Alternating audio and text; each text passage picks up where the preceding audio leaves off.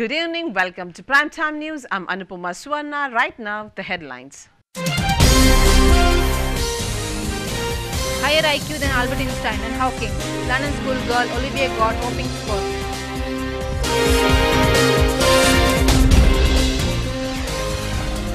Additional flights to Gulf from Mangalore. Weekly service 92 increased to 119.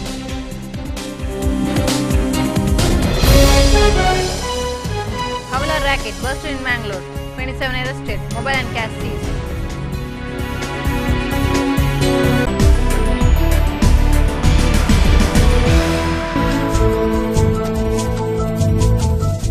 With an IQ of 162, a 12-year-old schoolgirl in United Kingdom has been rated brainier than even Albert Einstein and Stephen Hawking. Olivia Manning from Liverpool has been accepted into Mensa, the largest and oldest high IQ society in the world, after she got a whopping score of 162 in an intelligence test. Her score is not only 2 points better than German genius Einstein and physicist Hawking, it also puts her in the top 1% of intelligent people in the world, the Daily Mail reported.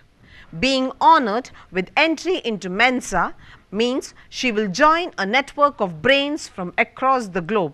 As a confirmed genius, Olivia is now getting celebrity status at a school, the North Liverpool Academy in Everton. Olivia admits having a knack for quickly absorbing and remembering new information. She, however, confessed to being speechless after she discovered her score. Despite outdoing the likes of TV mathematician Carol Vorderman, who could only muster 154, Olivia is set to put the stage before sums. She barely needs a script, with the youngster saying she learned her lines of a Macbeth production within 24 hours. The success of the Mensa Enrichment Club shows how, with the right support, students can excel and become the best in the world, said her school principal. Air India Express said it would operate 27 additional flights from Kerala and Mangalore to various Gulf destinations from October 28th. Announcing its winter schedule, it has increased services from Kerala and Mangalore airports to Middle East destinations from 92 a week to 119 a week. As per schedule, Kochi will connect cities of Abu Dhabi, Dubai, Bahrain, Doha and Sharjah daily.